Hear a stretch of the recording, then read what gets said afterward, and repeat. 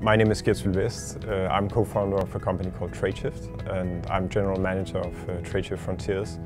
And Tradeshift Frontiers is a new unit in Tradeshift. It's more of an R&D focused unit that also does incubation and works with partners outside of Tradeshift. So Tradeshift is a supply chain and business commerce company, and we believe there are some technology trends out there that are transforming the industry right now. Blockchain is definitely one of them.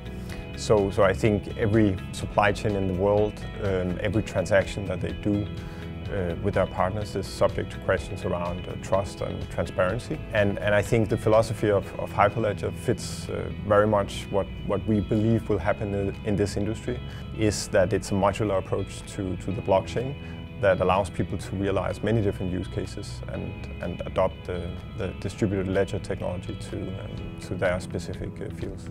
One of the big benefits I see is that this is a community that brings together people from all kinds of industries, every region in the world, and where you talk both about the use cases of your company, your customers, and you talk deeply about the technology.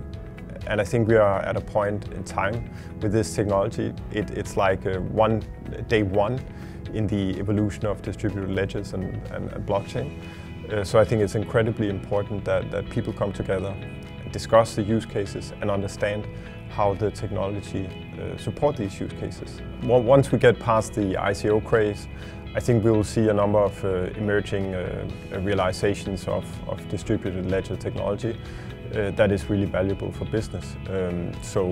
I think exactly what we do here in Hyperledger, coming together across industries and together try to further this technology to understand the use cases is a crucial step in bringing the technology forward.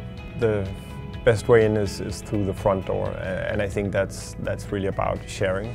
So everyone is really trying to understand what is the path forward for this technology. So there are a lot of use cases out there, and it's been amazing to see that people work with Hyperledger technology without actually anyone knowing about it, and taking pilots and products very far into the cycle. And I think as a community we would all benefit from people just engaging very early in the process with questions, with ideas, with use cases.